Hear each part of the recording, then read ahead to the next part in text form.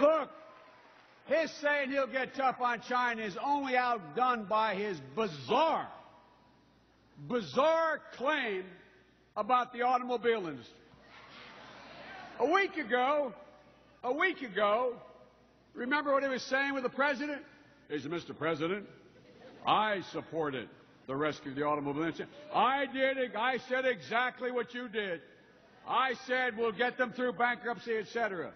Problem is, he did not say there should be he would not allow a penny federal money to help them out. And there was nobody, including Bain Capital, willing to come in and help them out. But here's the thing. This guy pirouettes more than a ballerina. Now he says, seriously, think of what he's saying. Within 2 weeks, Mr. President, I've never seen this in public. I've served with 8 presidents. I have never seen this in my public life. Within 2 weeks, he's running an ad in this state saying that President Obama made the companies go bankrupt, gave the industry to the Italians, who are selling it to the Chinese. Whoa. Whoa. As we say in my faith, bless me, Father, for I have sinned. I mean, what are you talking about?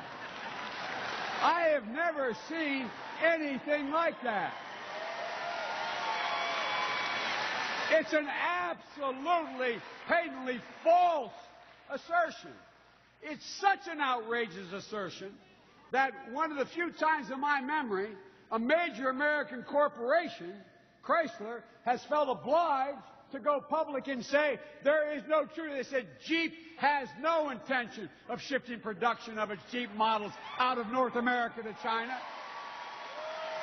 Chrysler Corporation, which is highly unusual, said a careful and unbiased reading would have saved unnecessary fantasies and extravagant comments.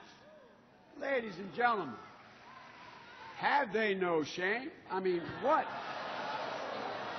Romney will say anything, absolutely anything, to win, it seems. Can't run from the truth. He said in that article entitled that he wrote, "Let Detroit go bankrupt."